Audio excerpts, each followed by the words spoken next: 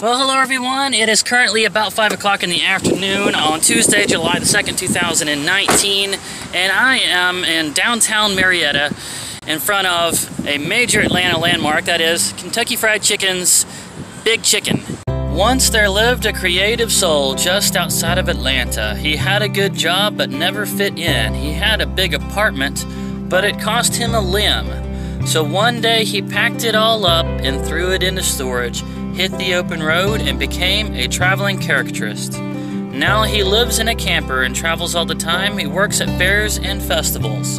For the price of a single click, you can join the ride. Also, don't forget to ring that bell icon. For the longest time, this is how people found their way around. That was before GPS and stuff like that. They would say, well, do you know where the Big Chicken is? Well, where you need to get to is go to the Big Chicken and turn, or it's to the north of the Big Chicken, or something along those lines. One of the reasons why I wanted to do another vlog about the Big Chicken is because currently, or just recently, Yankee in the South did a vlog from Corbin, Kentucky, where the actual first Kentucky Fried Chicken was. Today we're here in Corbin, Kentucky. And today we're going to check out, well, where it all began. Kentucky Fried Chicken, Colonel Sanders. And as kids, growing up around this area, we were under the impression that this was the first Kentucky Fried Chicken. That was just a child's thing, though. I mean, looking at it from common sense, you could tell that the first Kentucky Fried Chicken was probably somewhere in Kentucky. But as kids, that's what we thought. We thought this was the first one, and that's why it was such a big deal, and that's why they had built it up so high. Something else I also remember growing up is that it did not always work. Where the eye turns and the beak opens and closes did not always work, and when it did, it clattered and vibrated and was not very good. And so it went into disrepair, it stopped, and then there was some kind of public funding or something to get this thing working again, because it was considered such a landmark. So they got it working again.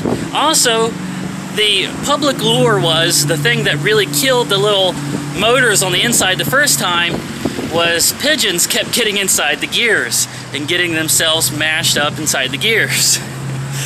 I don't know how true that is, but that's the local lure. Anyway, they've got it working now. They've got better motors in there, probably more shielded against pigeons getting into the machinery.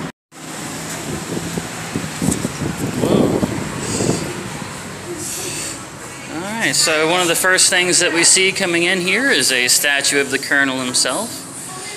Was a major failure through most of his life and didn't really come up with the Kentucky Fried Chicken recipe until he was in his 80s. And finally made his fortune. Alright, so the sports camera's going to do its thing, give you guys kind of that wide angle shot of the different memorabilia around here. So we've got a lot of pictures of the Colonel in his heyday against this back wall. And this looks like some kind of parade right there. Apparently he was at least a little bit of a friend of Disney. Was able to fund some excursions abroad.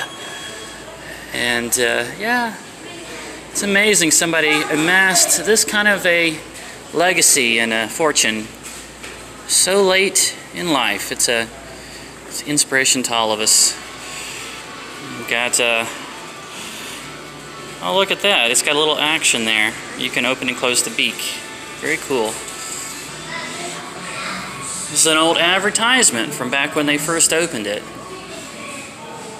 I wish there was a date on there. I could tell what this is from, but it really looks quite old. Okay, this poster right here is saying 1963. Wow. And you've got the ubiquitous shot glasses here, of course, and different kinds of baseball hats. Drink koozies, socks, t-shirts, cups. Oh, and even the socks with the Colonel's famous bolo tie right there on the side of the sock, if that's something you want.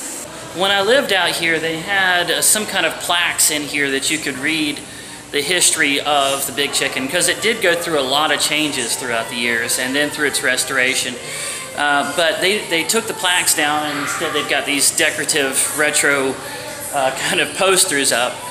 So then the last time I was here, the last vlog I made about this, they had cards that you could take for free that had the entire history on the back. But they don't have that now. They even stopped giving out the cards. So I'm not sure exactly why they seem to be trying to cover up their history, but it seems a little odd. If I can, I'm going to find the footage of the last time I was here with the card and go ahead and splice that in now. 1963, and while it had a lot of different changes, this is what I remember more than anything else, was in 1995, the petition to have the Big Chicken restored to its former glory without the big grinding, failing mechanisms in the head that kept the eye and the mouth moving, and so we have what it is today. And so that's going to do it for the Big Chicken for now. Let me repeat, do not eat here. Do not eat here. This, it's a cool building. It's a really nice landmark. It's very cool to look at. It's a good photo op, but I've eaten here twice, and the experience was terrible. The staff was surly. The food was late, and then when it did finally come out, it was like lunchroom cafeteria food. It was not good.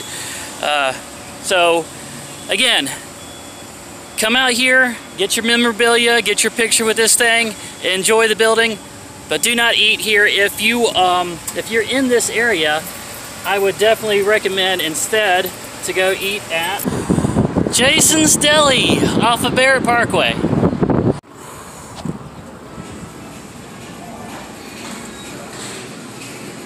Oh yeah, that's what I'm talking about. And all of this for $10.79, and I can take as many trips up to that salad bar, and well, I have to get fresh plates every time, but I can take as many trips as I want. So, much better choice. And just look how cozy they make this place look. It's like a living room. When I was living in this area, I used to sit right here at the back of this restaurant and eat salads and just watch and draw people for hours, and just, yeah, my absolute favorite place. Also, the soft serve ice cream is included. I thought I would cap off this video about historic Atlanta landmarks by coming out here to the famous Smyrna covered bridge. Now, after spending time in Indiana, it seems odd that Atlanta would make such a big deal about this covered bridge. But seriously, anytime somebody wants to do a collage or an homage of any kind to Atlanta, they always do the skyline with the King and Queen buildings, the Big Chicken, Turner Field, Georgia Aquarium, and they always throw in this little bitty covered bridge. This little bitty one-lane covered bridge is always in there with it. And with as much traffic as the Atlanta metro area gets, this thing is becoming a real hazard, because people have to stop right here and make sure nobody's coming through here before they ease in and cautiously make their way through the bridge. But I don't see this ever being removed anytime soon. If they do anything, they might make a bypass for it, but this is probably always going to be here. Another unfortunate thing about this covered bridge is that to be able to stand outside of it and get pictures of it on foot is a very hard thing to do, because as you can see, there are no historic centers or parking lots or anything for, you know, probably a good mile on either side. You can't really pull over, get out, and take pictures. So how am I standing here? How did I make it here on foot? Well, I figured out that the Silver Comet Trail actually intersects with the covered bridge road. So I tackled a chunk of the Silver Comet Trail, found my way out to that trestle, and then cut my way down the side of the bank and made my way over to the covered bridge. And here I am now, standing on foot beside the famous Smyrna covered bridge. Okay, this covered bridge is 132 feet long and 16 feet wide. And the big deal about it, really, other than just the historic nature of it and the fact that people that grew up here, around here, are just very nostalgic and proud of having it here, is that it is the highest traffic covered bridge still left in the state, at least according to Google. At any rate, it was built in 1872, originally built in 1872, but as vehicles became heavier in the 1950s, it was necessary to add more steel beams as well as these concrete piers down here. They weren't necessary back in the horse and buggy age, but nowadays they are. But still, as much cars go through here, like big trucks, U-Hauls, trucks that have large flatbeds on them, they just can't. They can't make it through. And they've put this right here in the way so that if you think you can and you try to, you're just going to get stuck right here instead of hitting the historic bridge. All right, so that's enough talk about this fantastic, historic 1872 bridge. Since I am on foot right here around it, why not just walk on down the bank and get you guys some nice wide-angle shots from the underneath side. That's probably something you will never see on any other channel. So let's make it happen. And just like that, here we are up underneath the historic covered bridge. I just climbed down this bank over here.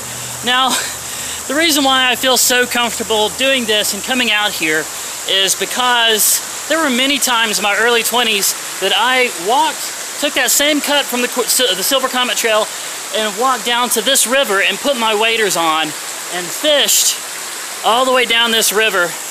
And because it's so hard to get to and such an uncommon place for people to think about, they nobody ever thinks to come down here and fish, and it was some great fishing. So yeah, that's part of why I have no qualms at all being right here. No worries. All right, so let's go ahead and get that sports camera out and give you guys some good wide-angle shots of this area.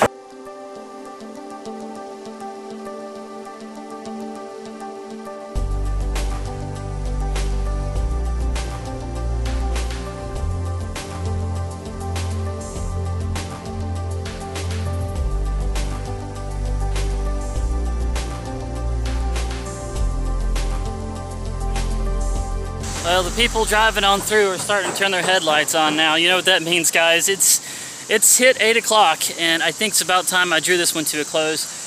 So I hope you guys have enjoyed this little vlog about two of the major Atlanta historic landmarks. If you did, please don't hesitate to indicate so by hitting that thumbs up like button. Leave something down in the comment section. Subscribe if you haven't already. And make sure to ring that bell icon so you'll start receiving notifications for all my future updates. Join the Facebook group. I'm going to put a link to the Facebook group and the Instagram down in the description. And I look forward to seeing you guys in the next one.